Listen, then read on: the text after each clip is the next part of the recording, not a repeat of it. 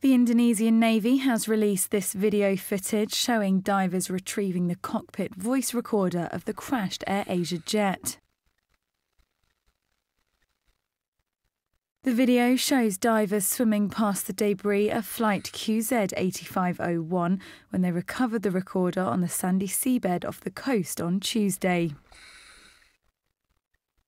Both the cockpit voice recorder and flight data recorder have now been recovered.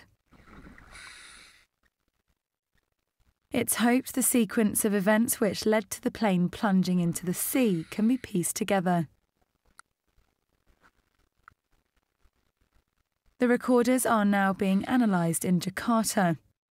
A multinational search team is still scouring the sea for debris and bodies. There were no survivors among the 162 people on board.